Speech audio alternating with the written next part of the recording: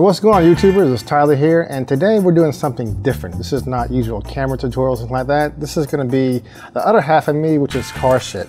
And you can see I have these two heads. These are Vortec heads, 062 castings, and I'm doing a little port work on them for one of my buddies. And my wife says I need a garage, but I don't see what the big deal is because I have all the stuff conveniently located right next to my computer. So first, let's go over the things that we're going to have to use to port these heads. You're going to need bits, carbide bits, sanding rolls, and a drill, and you're going to need a die grinder. So let's get started. All right, so first let's go over what I am going to be doing to these particular heads. I've already done most of the work to them. I'm down to the last two ports and one exhaust port that needs to be ported. And I'm not going to touch the combustion chamber only because he doesn't want to get a valve job, and I really don't want to go in here and get too close to any of this stuff and screw up a valve job because we're doing this on a budget, and it really is opening these heads up so it'll work better with some nitrous applications. So let's go over first the ported one and non-ported one, and then I'll get into some of the porting, and hopefully that'll help you guys out, some DIY stuff. Now remember, I am not an expert. I don't do this for a living. It's more of a hobby thing, so if I'm wrong, you guys can post down below. All right, the first order of business before you start porting anything is you take your gasket and you want to figure out where the gasket is going to be on the heads. These are kind of like L2 ones where they snap in, which I do like. And then you can use other stuff, but I use the redneck method, which you take a marker and you just go around the port so you know exactly where the gasket is in relation to the ports. That way you don't over port them and screw things up so you don't get a good seal. Then you have to put metal back in there, all that good shit. So now that's done, we have our marks on there. And you can see this is a ported one and this is a non-ported one. You can see, you might say like, oh, I got all this room, I can port this out. Well, here's the problem. There isn't enough material to port to the gasket because these gaskets are pretty huge. So what you want to do, you want to find a happy medium before you break through on the push rod pinch side.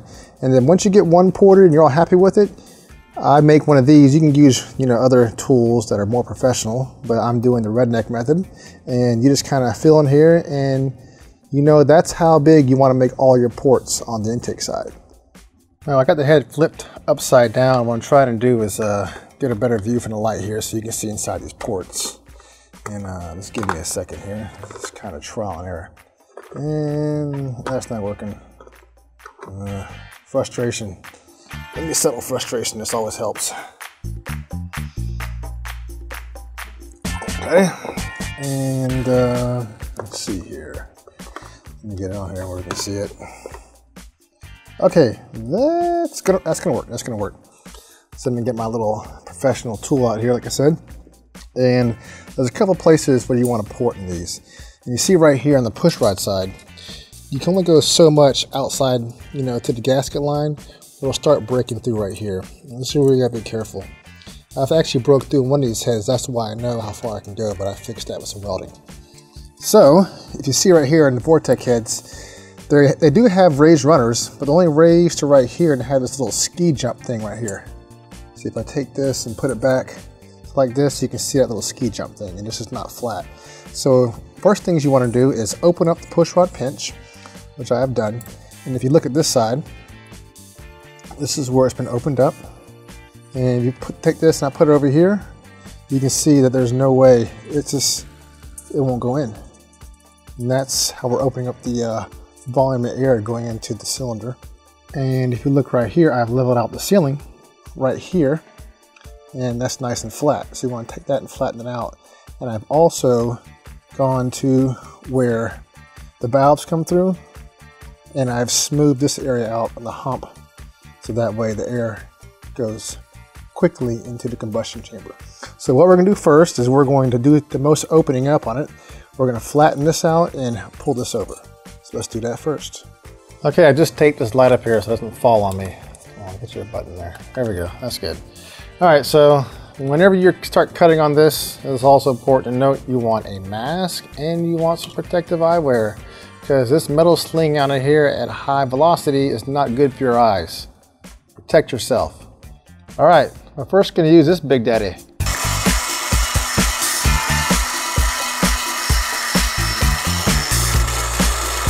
So that's a lot harder to do on camera than I thought. Anyways, okay, so basically what I'm doing, I'm taking out metal on the side and the roof. And the roof, I kind of just eyeball. I put this down like this until it's flat. And that's why I know it's flat all the way down to the valve guide. And I will go on the sides and I'll measure as I cut material out until this goes through. Once it goes through like this one, then I know that this particular section is right here, and then I can start blending and going back into the bowl. So I'm gonna go ahead and finish this first, and then show you what I'm talking about.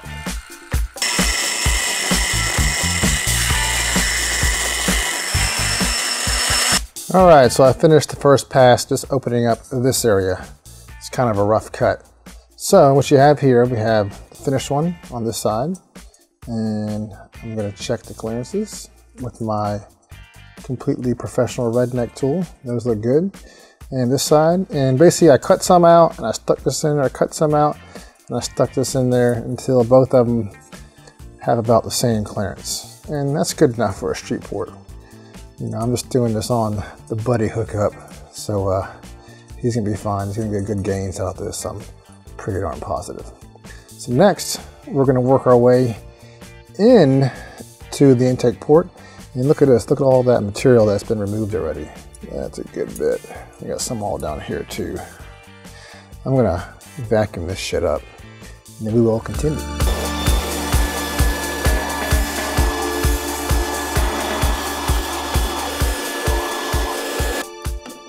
Okay, so now I'm gonna take this bit, I'm gonna put it on to Big Daddy, and we're gonna work our way back in here and open this side up and blend back. And then later on we'll switch back to the drill, and I'll tell you why I switched back to the drill. But first I'm gonna show you what we're gonna do in here, because it's very hard to have the camera in there, and I've seen some people do it. They're amazing. I'm not that good, but I'll take this off and I'll show you what I'm gonna do first. If we look right here, this is not flat, it's uneven. We wanna take this, we wanna flatten it out all the way to the valve guides. And then we go here on this side, and I'm gonna move metal in this area all the way on back here. I'm not gonna take too much out. I'm basically, there's a casting line in here. I'm not sure if you can see it, not enough light. There's a casting line in here, and I just kind of take it out all the way to the casting line, because that lets me know that I've taken the same amount of material out here as I have here, because they all share the same casting line. So I'm gonna go ahead and do that real quick, and then I'll show you the results. I'm also using this grinder's grease. Keep stuff from loading up into the bit. It's kind of like a wax substance. It's not much, it lasts a long time. You can see I've only used this much right here on these entire heads. And it's like $12, I think. Saves your bits a lot.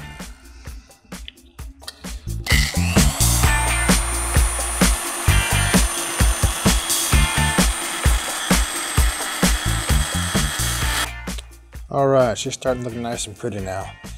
And I'll show you with this guy right here kind of what I did.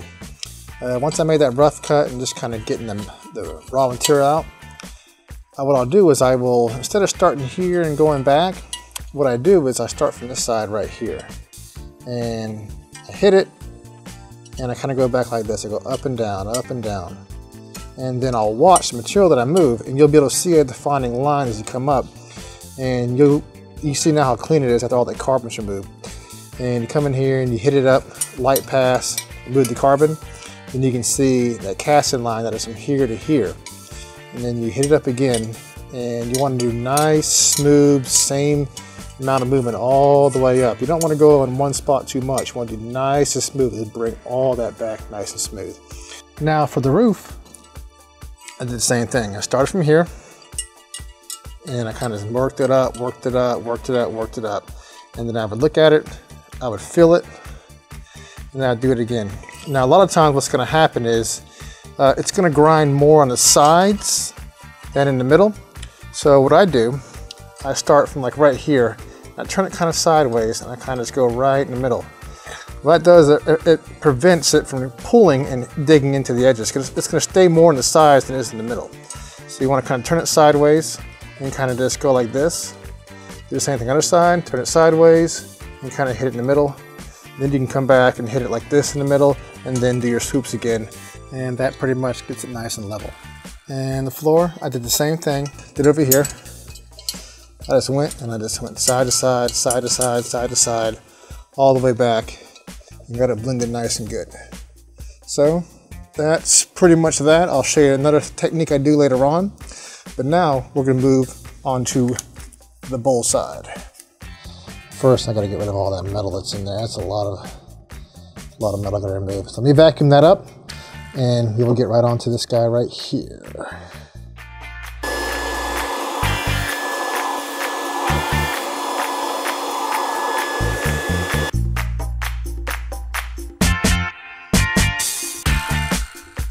All right, now before we actually get in here and start messing with the chamber right here, we're gonna do some bowl blending. Actually, we're not messing with the chamber, we're just gonna mess with the bowl. So we're gonna do some bowl blending.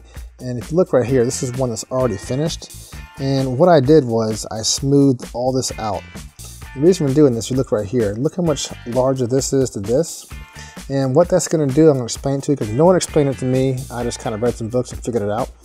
So air's gonna come in here, and what it's gonna do, it's gonna ramp off of this, and then it's gonna hit your valve. Your valve sits right here, so it's gonna hit more of your valve. It's gonna deflect off your valve into the actual combustion chamber. So when you take this down and you blend your bowls all nice and smooth, and you have the air, see when it comes in here, your valve, this is where your actual, your valve job is, and your valve sits right on that. So what it's gonna do, it's gonna deflect off your valve less and get more flow into the combustion chamber, which is what you want to make more horsepower. So we're gonna go ahead and blend these bowls back now. The bit I'm gonna be using is this guy right here.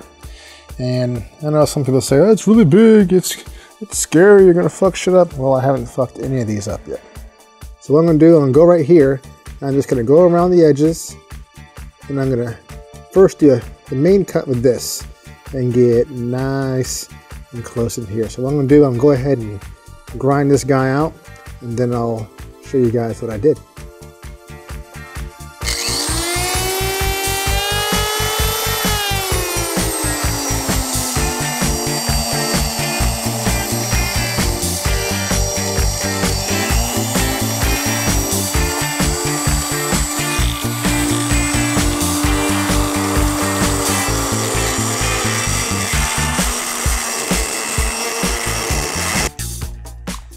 Okay, so now I've opened all this up all the way around. Just kind of went around and went around, and I just, did the big cut. Now I'm going to take this guy right here, and I'm going to do a little more fine tuning and go in here. And there's that casting line I was telling you guys about right there. There's that casting line. And it's actually a good little divot in there. And that's kind of what I use for a marker, since I don't have all these good measuring tools to see the volume and all that. I don't have a CC or all that good stuff. So I'm gonna go in here, and I just kind of go in here and I get rid of this casting line until it all feels nice and smooth and you can't see that anymore. And that's really what I use as a marker. Let me try to get it here a little better. Hold on, get it focus. There we go, right here. See that little line right there? That is the casting line. And that's what we're trying to get rid of. All right, so now I'm going to abandon the big boy right here because it cuts a lot of metal out fast. And I'm going to go to my handy dandy drill. This is a lot less speed, and you can do a little more fine tuning inside the bowls. So let me do that real quick. But first,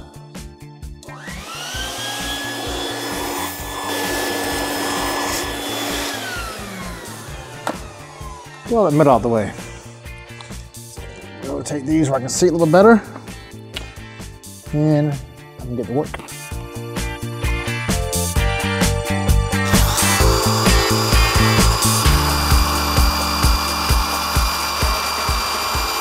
All right, now we're starting to get somewhere, and you can see now it's all nice and blended back, nice and smooth, and I've got rid of that casting line that's right there.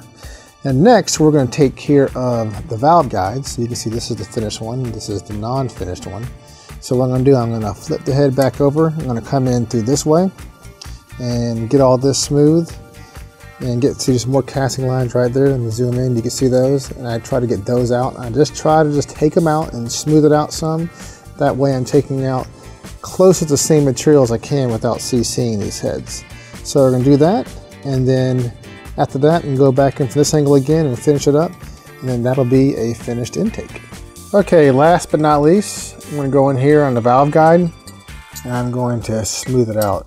I'm going to go in here and kind of chase it on the edge a couple times, go on this side, chase it, finish smoothing this area out, bring it back some, and then I'm going to go over the top very slightly. And you can see on the other side, and then we're going to do this side. You can see how this one is all the way just right to where the valve's going to come out, right in here. So we're going to take this and we're going to smooth all this out so that way it's not getting in the way of air and fuel. So let's go ahead and do that to this one and we'll see the finished result.